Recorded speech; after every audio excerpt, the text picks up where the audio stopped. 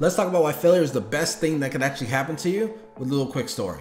So if you want to be successful, you have to go through failure when you really think about it. So for me specifically, I had a job, I was in IT, I was a leader, I was doing great, I was living the American dream, if you will, but then I got laid off. Got laid off enough to the point to where I said, screw this, I'm tired of this whole 9-to-5 job thing where I'm not in control of my life, so I'm gonna day trade. And what ended up happening? I had 18 grand left in my bank account, and I said, okay, I'm laid off, I have nothing but time, let me just figure out trading. Started trading, and I went from 18,000 to like what, negative 3,000 before I knew it, basically. So I said, okay, this doesn't make any sense. I thought I was getting it, but I'm not getting it. And all that money lost basically was in a period of a couple months or so. But here's the catch. I took hundreds, if not thousands of trades. Let's just say it's 1,000 trades that I did and I lost as far as over 51%, basically, right? So if that's the case, here's the question. Why the next month, once I said I need more money, let me get my 401k, pull out 13 grand, all of the 13 grand, including penalties, why was I successful after that? I was successful after that because I said, okay, so I lost 1,000 trades technically overall, and now I'm successful, but why?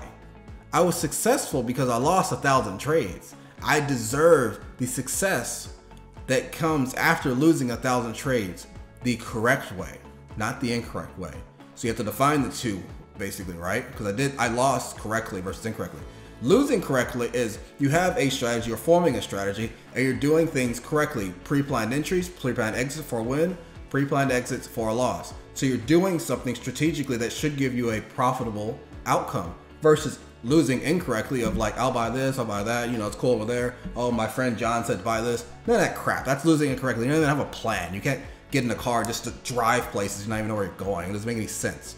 So I lost correctly, but it made me have a strategic plan that I could formulate and correct and hone in on to make my own strategy that could work correctly for me. So I went from negative to $0 / break even to a few $100s regularly to $1,000 a day trades to multiple $1,000s a day with trading. And that just continued from there. So when you really think about it, I deserved my success because my failure was enough to help me push through all of that. You're sitting here, or a lot of you all are sitting here saying, well, you know what? I took 100 trades, lost a few grand, and I think I deserve my success.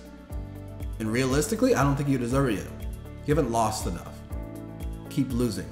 I'm not talking about financially necessarily. It doesn't even have to be like you lose hundreds of thousands of dollars. If you're losing hundreds of thousands of dollars, you already doesn't make any sense because you shouldn't be putting that much in the account for you to trade with. Trade with as little as possible to try to be as consistent as possible. That's the whole point of this. Not for you to try to bankroll right off the bat. You're losing a lot because of that.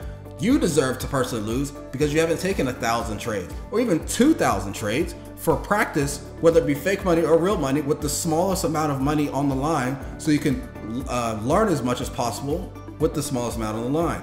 That's what you're missing. You think it's quick. I hear the whole stat of 90% of traders fail. Well, of course they fail. 90% of us everyday people, if we go try to be a doctor or a lawyer, will fail.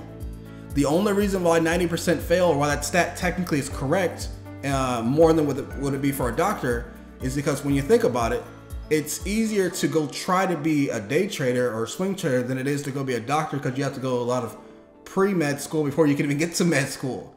There's so many people that fail out of pre-med before you get to medical, period.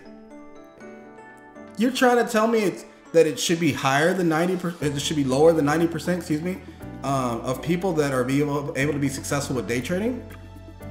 Look at the math, real quick, before we end this. Look at the math. Let's say, I don't know, let's say 1 million people try to day trade, because I'm sure it's way more than that anyway, and only 10% are successful. 100,000 people are successful? That's freaking amazing. You have the numbers wrong. 10% is phenomenal. It technically, I don't know what the stat is for people to become doctors that try to go to become a doctor and become a doctor, but I'm willing to bet that's extremely higher than the people that actually attempt to become a doctor. Might be wrong, might be the same, but I don't know. But again, people don't deserve to become a doctor, just like people don't deserve to be a day trader unless they put in the work beforehand. So if you're trying to be a day trader, put in the work and get started now.